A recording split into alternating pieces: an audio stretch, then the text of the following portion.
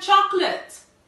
Hannah, don't you think you should be healthy and have some fruit? Okay. Hello, Grape Trees. Hannah was just asking me what she should have for a snack, and I suggested that she have some healthy food. And that's exactly what we're going to be talking about today. Healthy food. Now, our bodies have something in common with the car. Cars need fuel to keep them running. If a car doesn't have the right fuel in it, it won't carry on running. Now, our bodies are just like cars. We also need the right fuel for our bodies. And the fuel that we use for our bodies is the food that we eat. So, it's important that we eat the right food, that we eat good, healthy, nutritious food to keep our bodies working in the best order that they can. So, when we eat the right kind of food, the healthy food, the fruit and the veggies, we get minerals and vitamins from all the good food that keeps our bodies good and healthy. And a lot of these, some of the vitamins we get are vitamin A, vitamin C, fiber, and many, many more. We also get minerals from these vitamins, from these healthy fruit and food that we eat.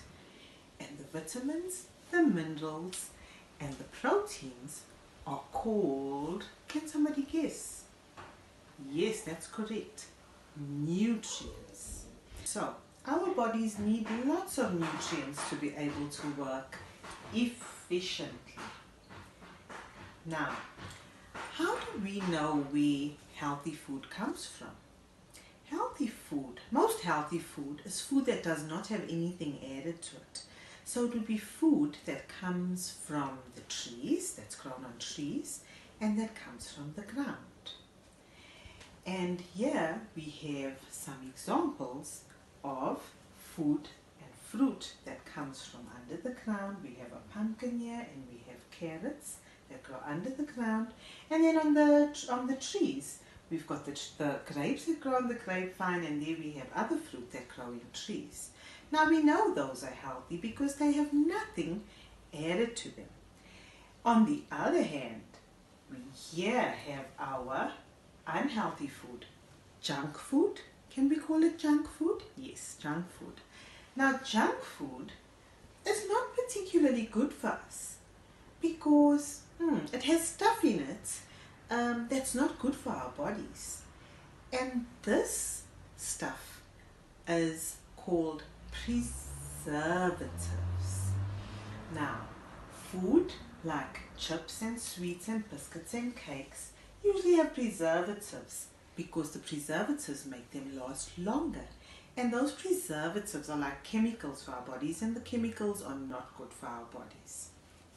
So, we should probably limit our intake of unhealthy food or junk food. We don't need to cut it out completely, but we should actually have more healthy food than junk food.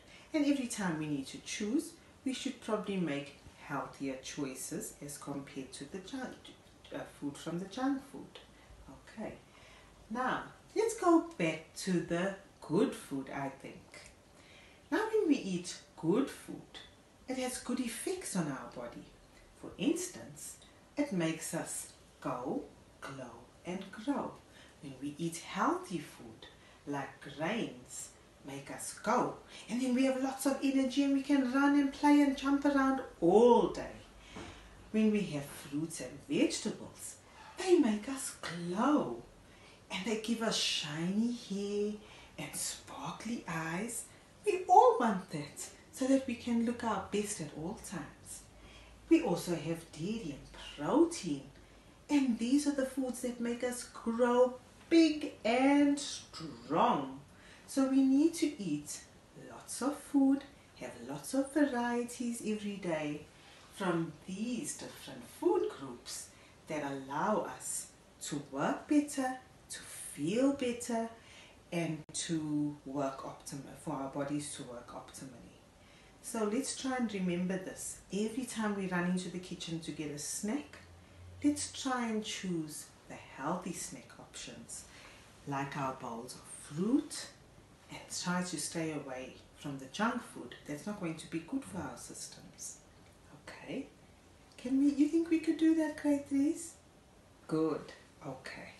Now, for our activity this week, we are going to need an A4 page. It can be a blank page, can be a lined page, doesn't matter, whatever suits you or whatever you have available.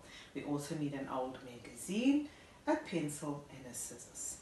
As soon as you've gathered all your supplies, you're going to go into your magazine and you're going to cut out lots of different healthy food and unhealthy food.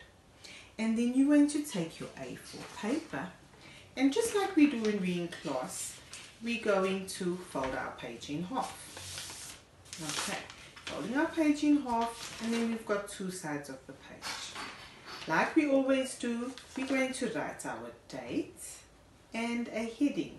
Our date in April and our heading is food. And then on the one side we're going to say healthy, and on the other side we're going to say unhealthy. And then you're going to take your pictures and you're going to stick them in the correct columns under healthy and unhealthy food. And next to each little picture or beneath it, you can write the name of that food. Okay. I hope you enjoyed this activity, grade 3s. And remember, it must be an old magazine, because we don't want you taking your mom's new Cosmopolitan magazine and cutting it up. She won't be happy with that. So please dig deep, get an old magazine, and let's get cracking. Enjoy your activity, enjoy the rest of the week, and could you do something for me, grade 3s? Instead of eating all day long, could you take a few moments and help your mum and dad with some chores around the house and try to be kind? We miss you. We look forward to seeing you back at school in the near future, and keep going and working well. We're so proud of you. Bye.